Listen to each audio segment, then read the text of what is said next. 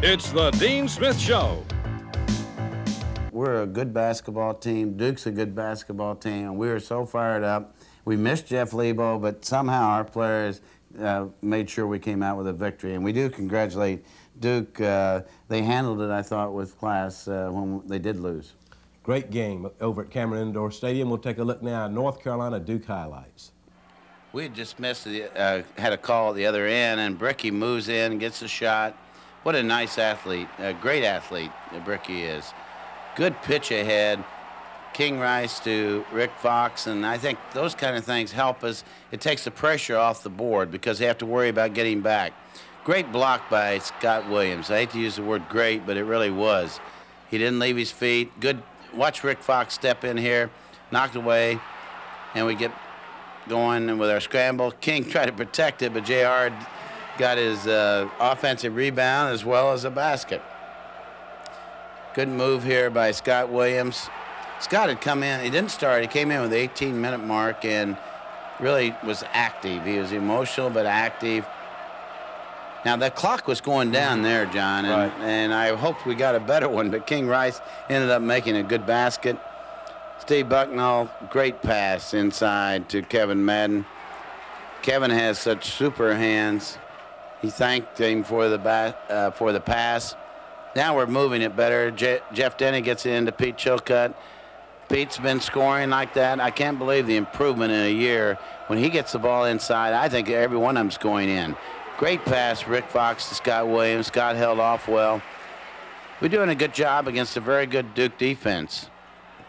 There's, again, J.R. being unselfish, passing to Scott Williams. You really show our highlights. We didn't have that many good ones, John. There, Danny Ferry moves in with his body, and it's well called. And J.R. Reid goes to the foul line. I don't know whether I like that pass, but fortunately I do like that one. Kevin Madden to Pete Chilcutt. He kept in the air. We were lucky there.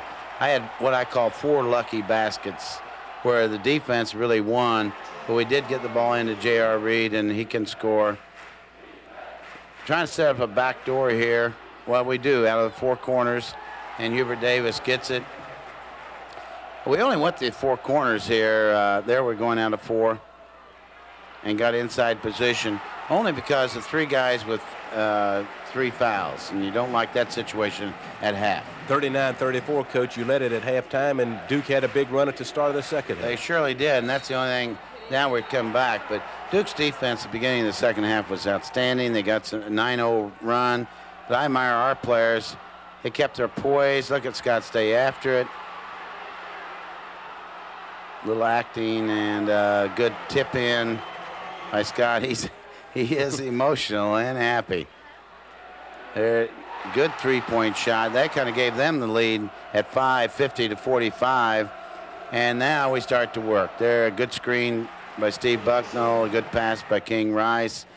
And now everything goes our way. Excellent defense by Kevin Madden. Coming down, Hubert Davis hits it. I wish he'd had the 3-point, but I'll settle for 2. Hubert liked that. We did too. I don't want to take that away from him. King getting it inside. Again, Scott Williams on the board. We really did a good job on the offensive board and defensively. Look at Steve Bucknall making that pass to J.R. Reid after a very good defensive play to read that. We're just playing great basketball here. I like that move, even though it does go in.